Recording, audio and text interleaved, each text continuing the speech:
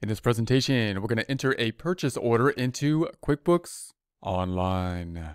Here we are in our Get Great Guitars file. We first want to consider the process for entering a purchase order. If we look at the location for a purchase order, it'd be under the Money Out section, and then we're going to have the purchase order. We're going to send a purchase order. Before we get here, however, let's first take a look at a flowchart. Look at that flowchart in the QuickBooks desktop version to consider what we're doing. So here is our flowchart. We're up here in the vendors section. So within the vendors section, we're considering specifically the purchasing of inventory. And that's where we got our arrows up top. So we got the purchase of inventory and then the receipt of inventory and then typically the payment of inventory. And that's kind of the confusing thing about the purchase order, because if we're a small company, then when we send the purchase order or when we think about this step one, we may be paying at the point in time that we purchase. So the difference between a purchase order and something if we're going to be paying at that point in time is that the purchase order represents us basically making a request that we're not yet paying for. So for example, if we were purchasing something from like Amazon or something like that for our personal business that we're going to buy and then resell, when we buy something from Amazon, we're typically going to pay at the point in time that we request that goods to be shipped to us. So that in that case, we would have to record a financial transaction because money would have left us at that point in time when we actually make the purchase, even though we had not yet received the inventory. However, if we're talking about a situation where we're a larger organization and we want to get goods, we might have a situation where we are going to say we have someone in China that's going to be making something for us, a company in China, and then shipping it to us, like cups or something like that. We might then be able to say, I would like to request the cups, not make payment at the point in time that we make the request, but then receive the cups and then make the payment at the point in time we receive it. In that case, we would have a purchase order. Now, the purchase order is unusual in that it's the one form on this entire page that we don't, well, it's the only form that we're not, pretty much the only form that we don't have any actual financial transaction, no effect on the financial statements, nothing on the balance sheet or the income statement when we record the purchase order, because once again, we haven't made a payment, no financial transaction happened there, we didn't get any inventory, the inventory isn't in our possession yet, therefore, there's no actual transaction, although we do want to track the purchase order because we want to match up the purchase order to the receipt that we're going to get when we receive the inventory. So what would typically happen in that case is we would request the inventory, the mugs or something with the purchase order, and we wouldn't make any payment until they actually we receive them. We then receive them, we count what we got in terms of inventory to see if they match up to the purchase order that we requested for them. If they do, then we get the bill upon receipt as well, and then we would pay the bill. So then we're going to go ahead and pay the bill. That's going to be the process.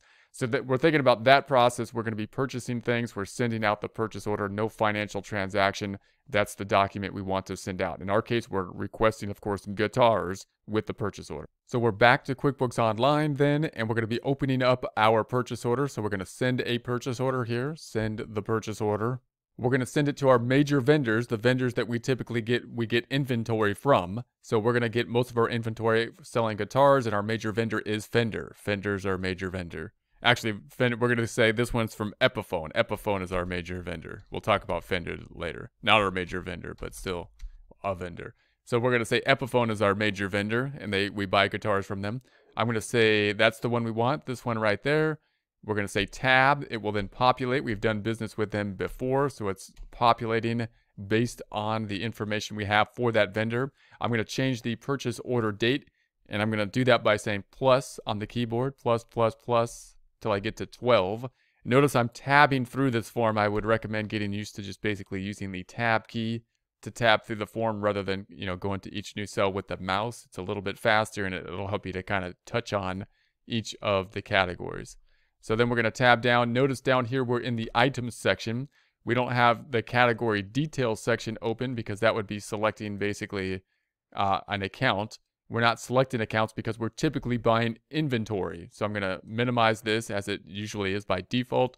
We're down here in the items section because we want to buy inventory that will actually be tracked in QuickBooks when we purchase it. Then we're going to pick up the items that we want to purchase from Epiphone, which is going to be our guitar. So we're going to select the drop down here, and I'm going to pick up an ELP. We're going to pick up the ELP. Now remember, you could just start typing it in here, an ELP. It'll help to populate, and then you could just pick that one up. It'll populate for us. We're going to buy one ELP.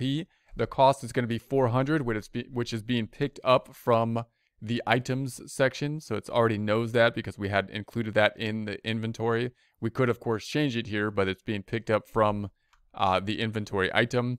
So the amount is going to be $400.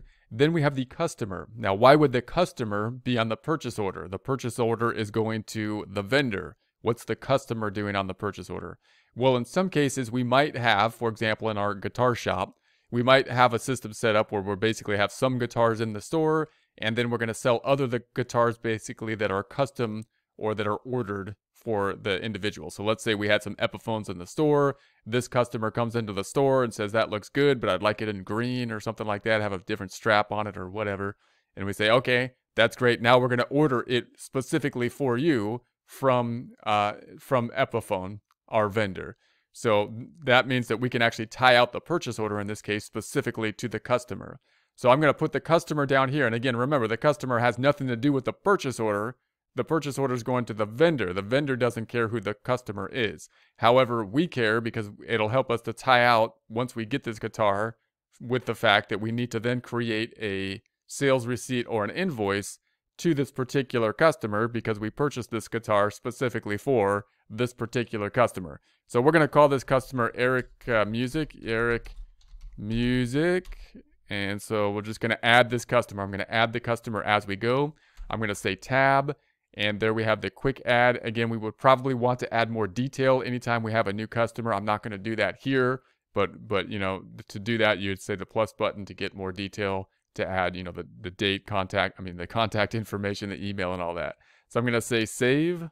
So there we have the customer. That's going to be it. If I scroll down, we have some more information. We could put down here your message to the vendor. We could have a memo down here. We could have attachments down here. So then at the bottom, we can print this. We can make this a reoccurring item. We can save it here. And then we have the drop down where we could save and new. If we want to have a new one set up, we can save and send. If we were to do that, it would be trying to email it, which we would have the email up top. We don't have the email, so we're going to have to print it and then send it. Or we have the save and close. And we're going to go ahead with the save and close. I'm going to say save and close. Again, no effect for the purchase order on the financial statements, but if we go into the expenses tab on the left-hand side and we take a look at the expenses here, we then see our purchase order. So we can see our purchase order, and then we can have some actions we can take on the right. We can send it, we can copy to a bill, print, view and edit it, and so on and so forth. Now, the next step we, of course, expect to see if we go back to our flowchart and QuickBooks Desktop is for us to receive the inventory and then have the bill with it at that point in time. So at that point in time, we're actually going to populate the bill. We will populate the bill basically with the purchase order, and we can record then the increase in inventory because we physically have it at that point in time, and the other side going to a payable, possibly accounts payable, or we can just pay it at that time, which would be the decrease to the checking account.